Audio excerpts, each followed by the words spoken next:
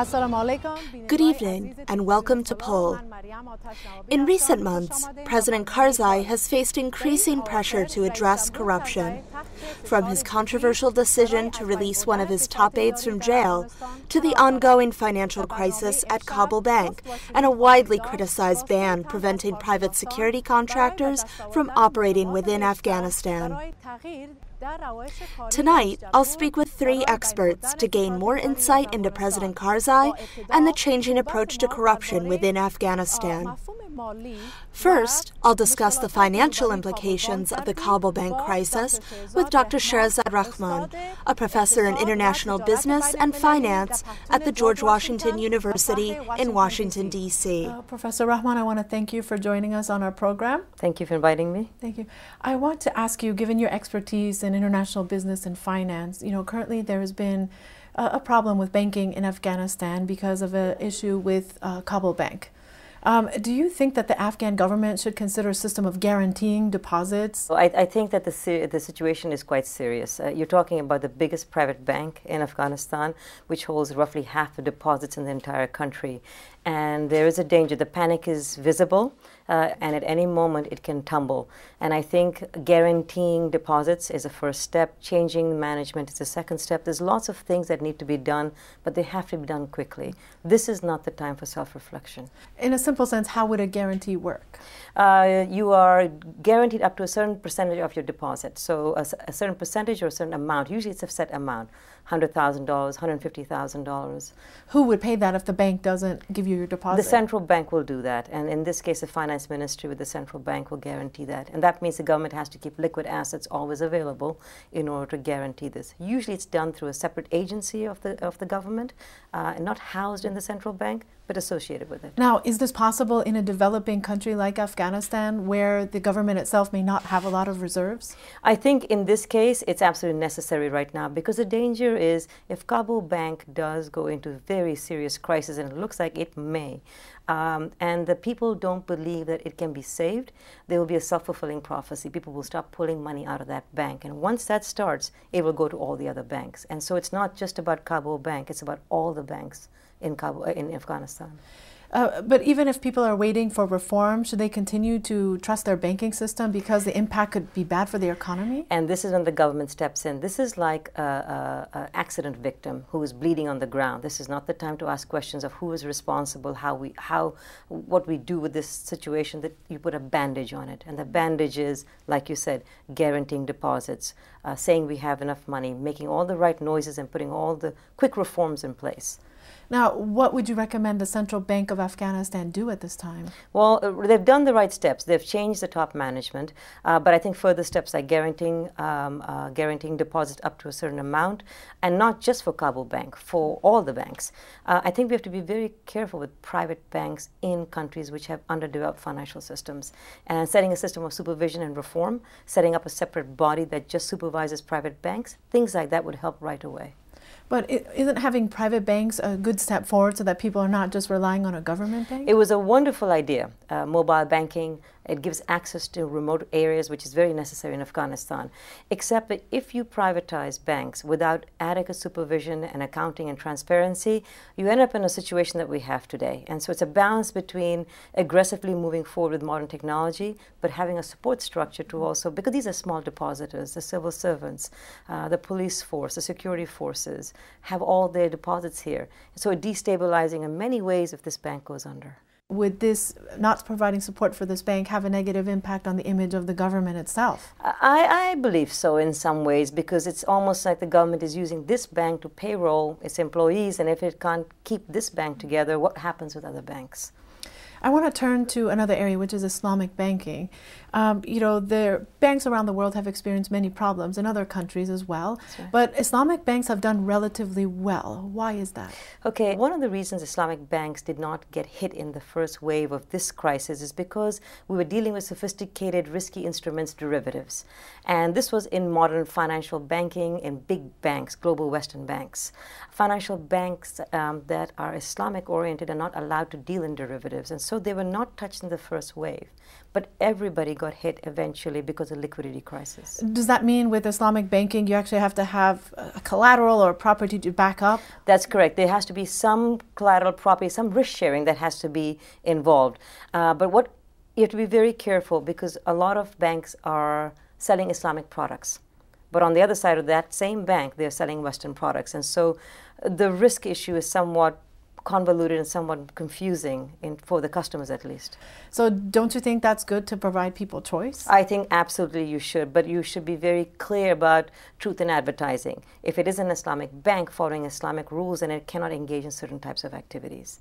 And I believe speculating in property deals, that's engaging in the type of activity that you don't want to happen. Overall, do you think that principles of Islamic banking are better? I think they provide stability in a certain type of crisis. And this current crisis in the United States proves the point that risky instruments require much more oversight, and perhaps small investors should not be exposed to that. And Islamic banking provides that safety net. But if Islamic banking is done right. I want to also touch upon the Hawala transfer system, which, as you know, is largely based on trust. Do you think that Afghans should continue to rely on the Hawala system as well as formal banking? Look, ideally, from a government standpoint, you want to develop the banking sector because there are so many economic benefits down the road and social benefits in terms of standard of living. However, when there is no banking system, then the Hawala system works beautifully. It fills a gap. And I'm not talking about the shadow economy. I'm talking about legitimate businesses and transfers of monies from different regions or different parts of the world. Hawala fits a need because the banking system is not fulfilling the need. What could you tell Afghans, why is it important to still rely on their banking system in terms of the betterment of their overall economy? In the middle of a panic, it's very hard to talk about this to people who are panicking with their life savings, because then one bank looks exactly like the next bank and they can't tell the difference.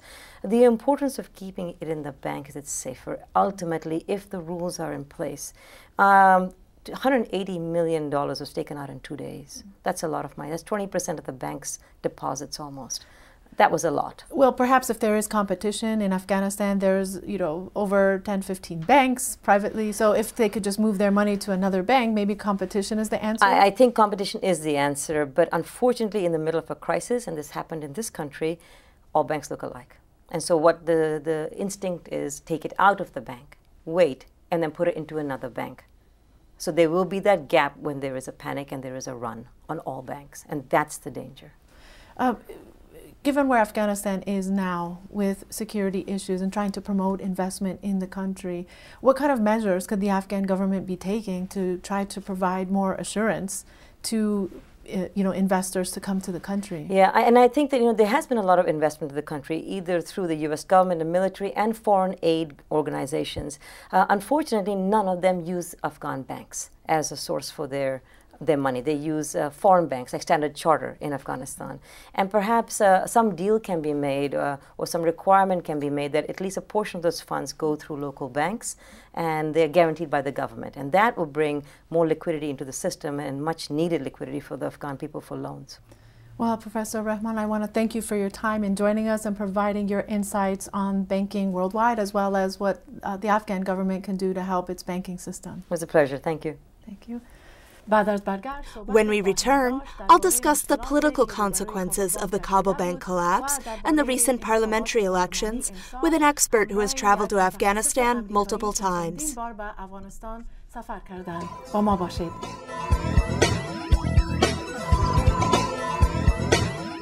I'm here with Brian Katulis, a senior fellow at the Center for American Progress in Washington, D.C., where his work focuses on U.S. national security policy and South Asia and the Middle East. Thank you for joining us. Thank you for having me. I want to start off with this issue of Kabul Bank. Do you think that President Karzai did enough to address the Kabul Bank issue, especially since his brother was a shareholder? Probably not in the eyes of most Afghan citizens. And I think the key would be not just what has Karzai done, but what has the system done there. The United States and other international actors have helped Afghans build an entire banking system from scratch, or rebuild it in a sense, and working especially with the Central Bank of Afghanistan. And I think the Central Bank has taken certain actions. Whether people are held to account for the abuses and for lost money and other things, that remains an open question. But what do you think the impact has been on this Kabul bank crisis on the confidence of Afghans in their banking system? I think it's just it further reaffirmed a negative perception about not only the banking system, but political elites being out of touch with what ordinary Afghans want and need in their societies.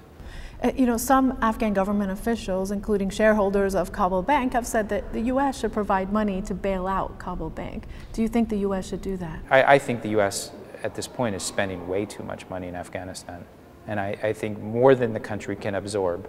We're flooding the country with much more money than it actually needs, and it's feeding this corruption that we're talking about. I think, you know, we can hold Afghan officials can hold other Afghan officials to account, but we need to correct our behavior and make sure that we're not spending far more in excess of what the country can absorb.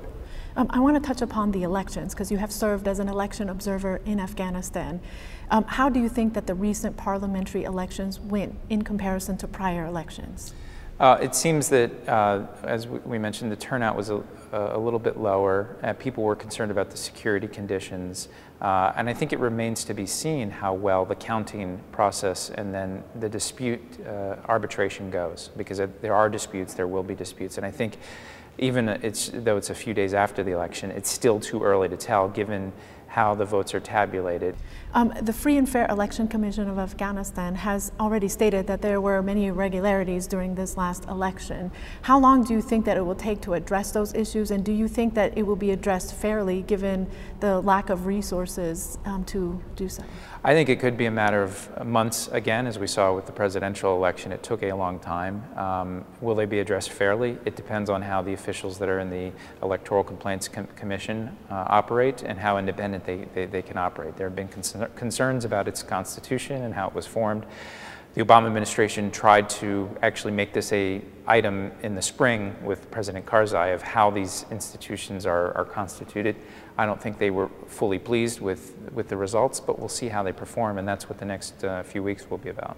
But many Afghans would say that, you know, there have been a number of elections now in Afghanistan, and many of the problems that have existed, that there haven't been any changes to them. Do you think that the international community and the Afghan government has learned from the prior experiences with elections? No, not really. I mean, I think part of it is we often put an extreme focus on security, which we need to, but to the detriment of other issues like governance, which we shouldn't do. One issue I would point to is the voter registry. For years now, everybody has talked about the fact that there's no clean voter registry. We don't know what the baseline is in terms of how many eligible voters there might be. That's still the case years later, after tens of millions of dollars were invested in cleaning up the registry. So no, we've not learned those mistakes. Now you, having served as an election observer, if there's one piece of advice that you can give to improve the elections, what would that be? Well, I think investing in the human capacity in the long term to build these institutions. You can't do it in a couple of weeks or months before the election. And what happens, I've seen, in these electoral processes is that a lot of enthusiasm is generated in advance. Just a couple of months in advance. And what we need to do is actually start planning for the next round of elections. Start planning with a holistic effort to train and educate those who want to be part of these institutions, bring in the places that have experience with elections and help them with not only the technology but the know-how of how to run an election. And lastly, Brian, as an expert on South Asia, you've seen the changing Karzai presidency in the last 8 years. Yeah. How would you define, given all the recent issues that we discussed, security, corruption, and the banking system, how would you define the Karzai presidency today and how you think he will lead in the next few years? Well, today I think he still looks remarkably inconsistent. He seems unclear in terms of what it is he wants to achieve in the long run. I think he's not met the expectations of the Afghan citizens nor of the United States. But we understand from the U.S. perspective that he is the leader of Afghanistan and that we need to work with him. I think going forward, I think what he needs to really think about is how does he actually share power in the constitutional arrangements that are out there. A lot of people have talked about reconciliation, and he himself ran on broadening the tent of reconciliation and reaching out to other forces. To make that a reality, he's going to have to think about how do Afghan power structures, as constituted in their constitution, how do they need to be restructured to accommodate all of these different interests. Well, Brian, I want to thank you for your time, for sharing your perspectives on these many issues facing Afghanistan. Great, thanks for having me. When we return, I'll speak with an Afghan who has worked as a senior advisor to the government of Afghanistan. تشکر آقای پژواک از این که بر ما وقت امروز دادین. از شما بسیار تشکر که مرا دعوت کردین به پروگرامتان. میخواستم اول درباره انتخابات پارلمانی ما صحبت کنیم. پیشرفت این انتخابات چی بود به نظر شما و مشکلات های عمده چی بود؟ انتخابات پارلمانی بار دوم در افغانستان روز شنبه گذشته تاریخ 27 دسامبر صورت گرفت که به فضل خداوند با وجود تهدیداتی که از جانب مخالفین موجود بود به صورت عموم سلام صورت گرفت. عملیات مسلحانه از جانب مخالفین بسیار کم و موفقانه نبود که مسیر انتخابات تغییر بده یا در روند انتخابات هم خلل جدی را وارد کنه. مشکلات دیگه از نقطه نظر مسائل لوجستیکی، از نقطه نظر مسائل دیگه موجود بود که به گفته بنیاد آزاد انتخابات در افغانستان که نظارتگر پروسه انتخابات بود، در اینجا مسائل رخ داده که شفافیت و قانونیت انتخابات در بعض مناطق در بعض حوزه‌های رایدی زیر سوال خواهد برد. از مشکلات عمده مسئله پر کردن صندوق‌های رای به صورت غیر مسئولانه، مسئله دادن رای از جانب اطفال زیر سن واجد شرایط رایدی.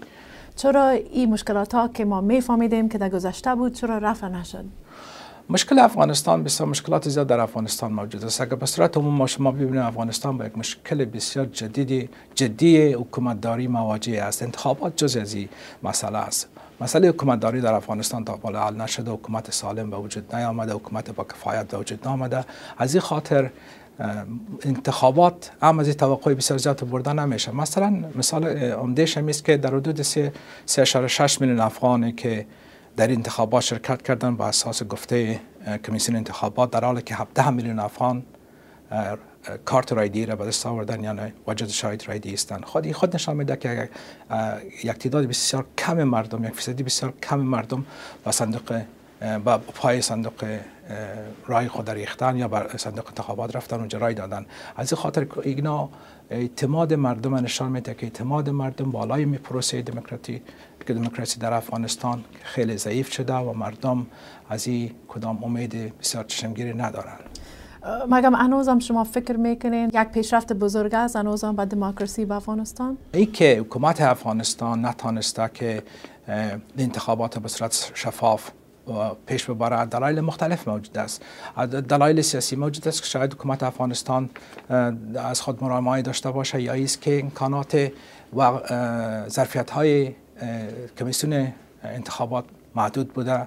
افغان‌ها تجربهشان در قسمت انتخاب کردن کم است. مشکلات موجود است. یک مسائل مهم هم است که کسایی که میخواین خود کاندید کنن که چقدر مقدار پول دارن و یگان کس گفتند که به انتخابات رئیس جمهوری که خود رئیس جمهور از بانک کابل قرض گرفته بود یا کدام پول گرفته بود. شما فکر میکنین که اتو شرکت ها خصوصی بتانن که پول بتن به کاندیدا؟ متاسفانه یکی از مشکلات عمده که حکومت افغانستان و جامعه بین‌المللی در افغانستان بود دچار است و دوش مسئله نه در این قسمت مسئول هستند، مسئله عدم توجهشان به حاکمیت قانون و شفافیت امور در حکومتداری بوده است. کابل بانک و عواقب که کار کابل بانک و قسمی که کابل بانک تشکیل شد و قسمی که بانک به اصطلاح اداره میشد، همه چیزهای مبهم است که یک عالم سوالا را نزد افغان‌ها برانگیخته است به خاطر که شفافیت در امور موجود نبود. همینطوره که شما گفتین که در سال گذشته در انتخابات ریاست جمهوری کابل بانک با کمپین رئیس جمهور کرزی کمک کرده. چیزی است که ما از مطبوعات شنیدیم، چیزی است که مردم میگویند، اما نه کمپین رئیس جمهور و نه کس دیگر شفافیت موضوع را سرش صحبت کردن. این موضوعات است که باید از کمپین رئیس جمهور و تمام کسایی که خود کاندید کردن باید این موضوع به مردم افغانستان حساب بدن و به مردم افغانستان حساب خود پاک بسازند. دو تا کمیسیون یا آژانس نو که تأسیس شده بود از طرف دولت امریکا و همکاریشان شما فکر میکنین که وا مستقل باشن از خود رئیس جمهوریت؟ از خاطر یک مسائل بود که یک نفر گیر آورده بودن منتها او را باز رئیس جمهور را بخشیده بودن. در مملکت حکومت و تمام مراجع حکومتی تابع قانون هستند. اگر این نهادهای امنیتی در افغانستان مطابق قانون افغانستان به وجود آمدن، باید رئیس جمهور و تمام اتباع افغانستان تابع از قانون باشند و از احکام از او پیروی کنند. اگر اینا خارج از دایره حکومتی و دایره قانونی به وجود آمدن، باید داخل دایره و چوکات قانونی افغانستان ساخته شوند و بعداً حکم از اینا واجب الفرض است بالای تمام اتباع افغانستان، اگر اونا رئیس جمهور هستند یا یک شهروند عادی افغانستان است. منتها یک نکته مهم هم است که هماهنگی از این پروگرام ها بسیار ضعیف بوده در سالهای گذشته و بسیار دونرها از مملکت های مختلف آمدن در افغانستان میخواین کمک کنن، منتها در دور چوکات یک پلان ملی نیست. شما چی فکر میکنین؟ چرا دونرها یک سیستم بهتر ندارن که هماهنگی کنن کارهای خود امرای دولت افغانستان؟ بهترین مرجع گرفتن کمک های بین‌المللی در افغانستان بودجه ملی افغانستان است.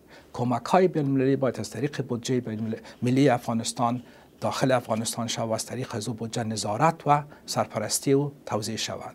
این نه تنها باعث ازی میشه که در قسمت ساختن یک اداره و حکومت با حساب و با ظرفیت در افغانستان کمک شود، بلکه حسابدهی را از جانب دونران نیز ضروری می سازه و شفافیت لازم بار می آورد. بر علاوه از که ظرفیت های لازم در افغانستان تولید می کنه که امی بودجه ملی افغانستان صاحب امی اختیار شود که بودجه دونرها را یا کمک های دونرها را توزیع و پروگرام کنه در افغانستان، باعث ساختن ظرفیت ها در افغانستان میشه، باعث استقرار حکومت میشه و بالاخره نفع و مفاد از او به مردم افغانستان به صورت خیلی موثرتر و به صورت دوامدارتر و خواهد رسید. شما چی فکر میکنین که در این 7 سال از سال گذشته چی کارا شده و چی چالش ها هست که روبرو میبینین؟ از نقطه نظر بعض مسائل در افغانستان در 7 سال گذشته کارهای بسیار چشمگیری صورت گرفته. مثلا از نقطه نظر ساختن بنیاد یک جامعه دموکراتیک کارهای فوق‌العاده صورت گرفته. مثلا ما شما انتخابات داشتیم، انتخابات ریاست جمهوری، پارلمان داریم، انتخابات پارلمانی و این مسائل دیگر در قسمت آزادی و حقوق زنان اقدامات صورت گرفته.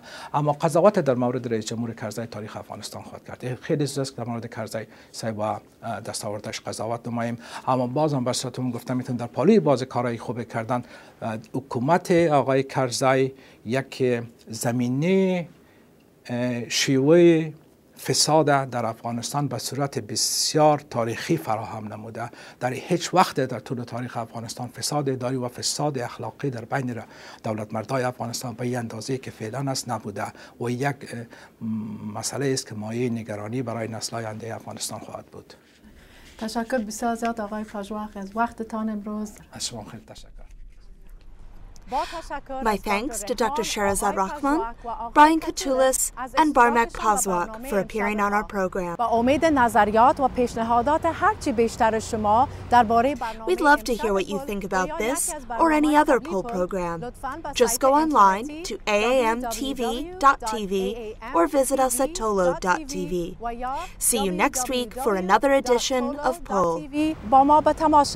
با امید دیدار شما عزیزان بعد برنامه بعدی خداحافظ و ناصرتان.